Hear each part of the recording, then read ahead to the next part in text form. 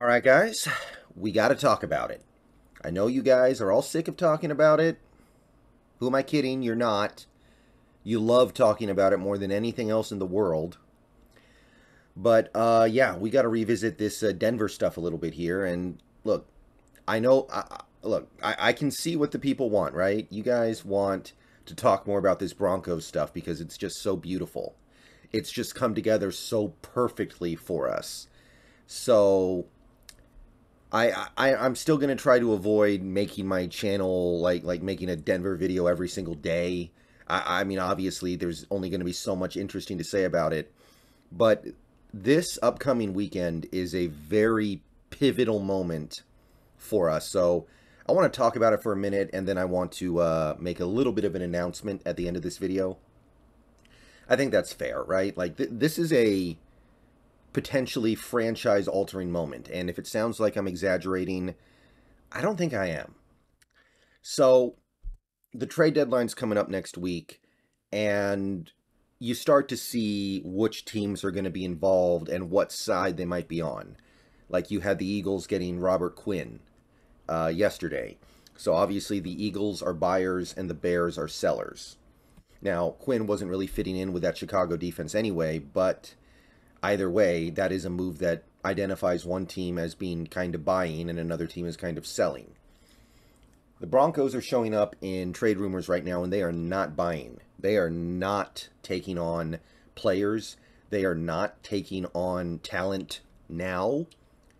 They are being talked about in trade rumors as a team that might be trying to offload players to get some picks. Obviously, nothing has happened yet, but we know of a handful of things going on in the rumor mill concerning the Denver Broncos. You've got a lot of stuff around Jerry Jeudy. Is Jerry Jeudy going to get moved? He's the Broncos' number 2 receiver. He's a starter. He's somebody that they had a lot of stock in.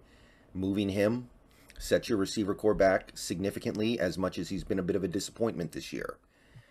You've also got KJ Hamler talks. People are calling the Broncos about KJ Hamler.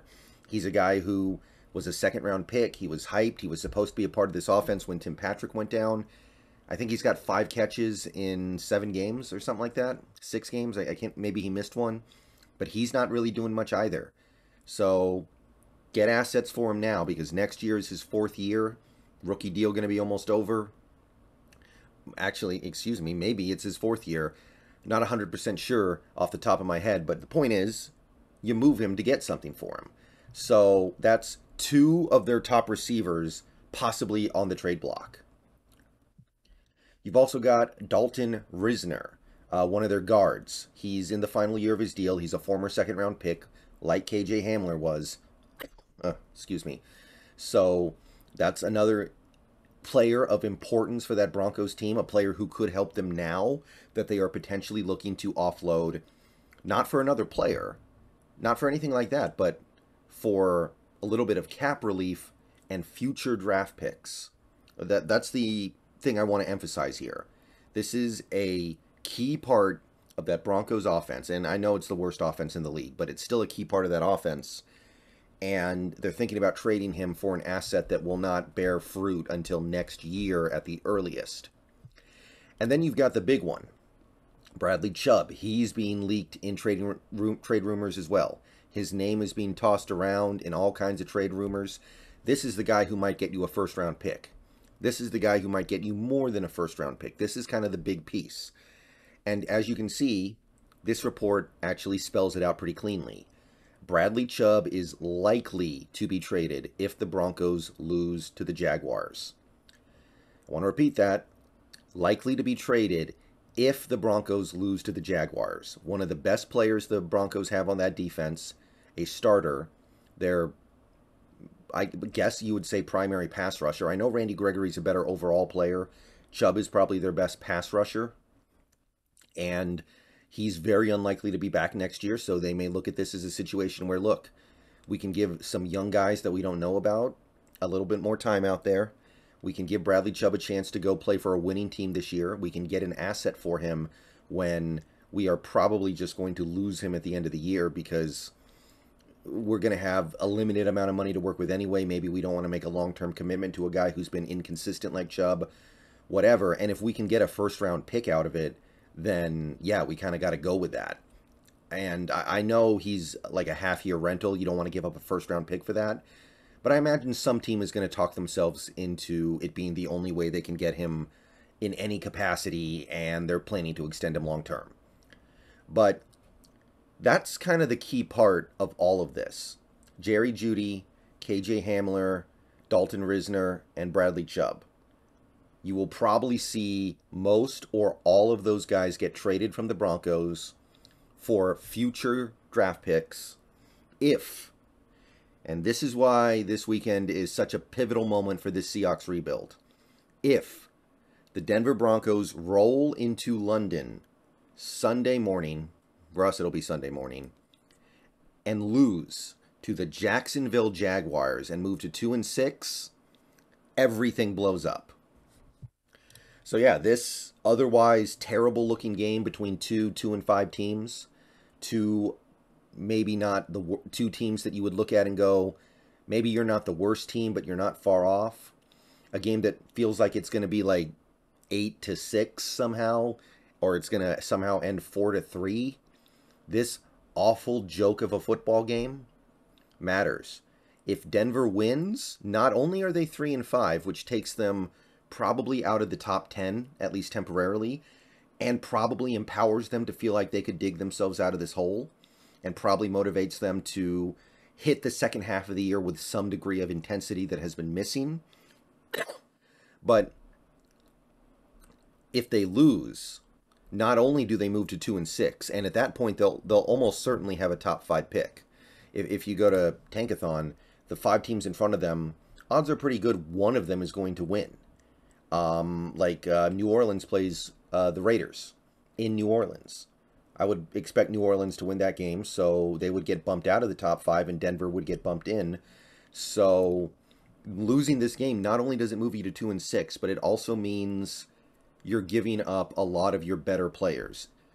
Pretty much anything that isn't nailed down that can be traded, that you don't know is part of your future as an organization going forward past 2022, get it out of here.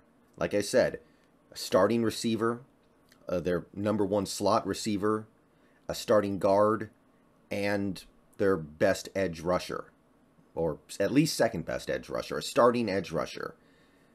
These are some of the most important players to this Denver team, or at least they should have been in the case of KJ Hamler. Like, he didn't get off the launching pad, but he's better than who's ever behind him, presumably, right? Or else the guy behind him would be playing. That's the case 90% of the time. So them shedding those players and getting back nothing of immediate value, because of course draft picks pay off next year, is on the line. And I think it happens. I think it really does happen just the way I spelled it out. If they lose, fire sale. Everything must go. Those 4 guys will be gone in 48 hours. If they win, I think they stand pat. I think they keep their guys. They hope things work out. They figure that, hey, maybe we don't make the playoffs, but if we can salvage like a 6 or 7 win season, that's not completely crushing. They have no draft pick to get, so it's not like they're tanking. And that makes this game about as important as it could be as a Seahawks fan, because this game could really be the difference between us getting the number 1 pick in this upcoming draft, and I really think that's in play if they lose this game, or getting like the 13th. So with that in mind, a little bit of an announcement, I will be streaming this game on Sunday. I'm going to get up and watch garbage football at 6:30 in the morning on a Sunday, and I figure I may as well hang out with the people who are doing the same thing. So yeah, gonna get up at about 6 o'clock, set up the stream, get ready. By 6:30, we'll be live, and we'll be watching bad football super early in the morning. If you are planning on doing it as well, come and hang out. I'll do play-by-play. We'll talk about the game. We'll have some fun. And what I think is going to happen is that I'm going to then turn off the stream and be off-stream during the early games. And what I may do is do another stream for the Seahawks-Giants game. I talked about streaming that game. I'm not sure if I'm going to do it, but that is on the table. It's a pretty big game now. I may want to watch it with my family, but it's on the table. I'm not sure, but I will be streaming this game because this could be the difference between Will Anderson and Henry To'o To'o. This could be the difference between CJ Stroud and DJ Ukulele. And I know we're all thinking about the present right now because this team is playing so well, but we got to have eyes on the future as well. Be mindful of the future. So, obviously, as a Seahawks fan, I'll be hoping dearly that the Broncos go down and end up in that fire sale mode.